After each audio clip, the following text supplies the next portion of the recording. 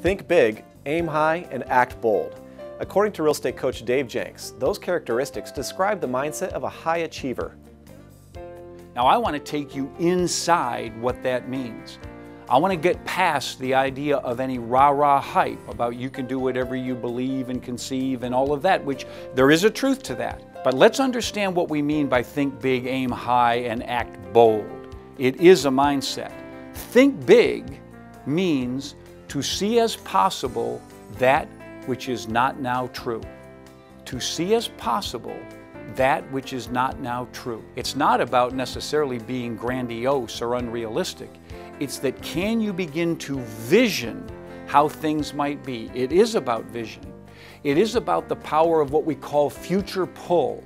The clearer you see the future you want, the more the universe will pull you toward it. It's the first creation. Stephen Covey said everything in life is two creations. First we create it inside, and then we create it in the physical universe. It's where it all begins, in our minds. The clearer we can see it, the more possible it is then for us to make it real. Think big.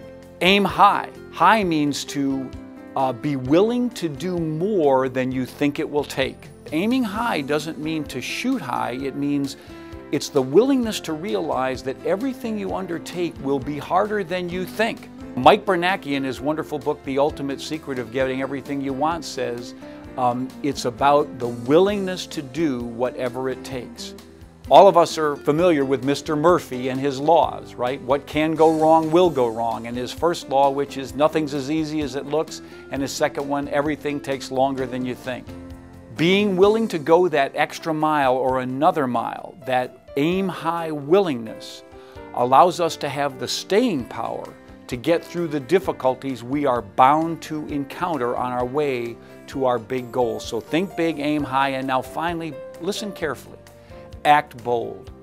It doesn't mean be audacious or aggressive or ridiculously pushy and rude. Act bold means to, get this carefully, to do that which you are currently uncomfortable doing. So it's not a word about all those other things, aggressive or audacious. It is a word of courage. It's about being courageous. Dave says to not let fear be a roadblock to your success. Remember, think big, aim high, and act bold. Thanks for joining us.